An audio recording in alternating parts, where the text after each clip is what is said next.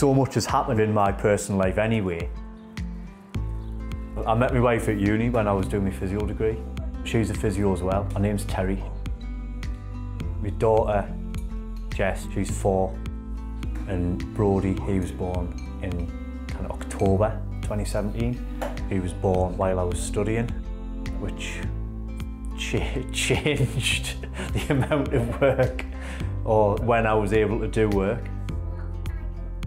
It's impacted mostly on my wife, who's had to put up with me disappearing off upstairs straight after work for a couple of hours. She's been able to see the benefits it's had on my career, because the benefits it's had on my career has been massive, really. When I first started studying professional development at Manchester Met, I felt nervous because there were a lot of people on the course who were more experienced physios than me. Certainly, contrasting me then with me now, I feel very comfortable in my clinical role, and I have Manchester Met to thank for that.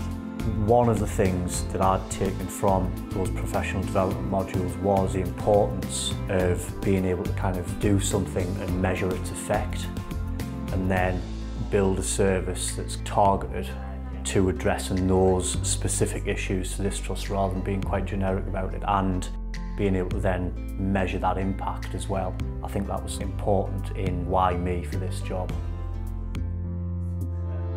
And I think that in general terms, level of patient care is much higher, is much better. And specifically, I think that managing more complex kind of shoulder problems, which previously I hate shoulders.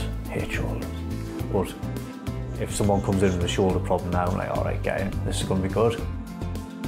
The teaching we had at Manchester Met was really good. It certainly encouraged me to think a lot more for myself and certainly trust my judgment. It has been hard work, but it's been worth the hard work. It's been worth the challenges and the balance with kind of family life. It's made me better at what I do. It made us a lot more confident in what I do. Definitely, I'm a much better clinician than I was.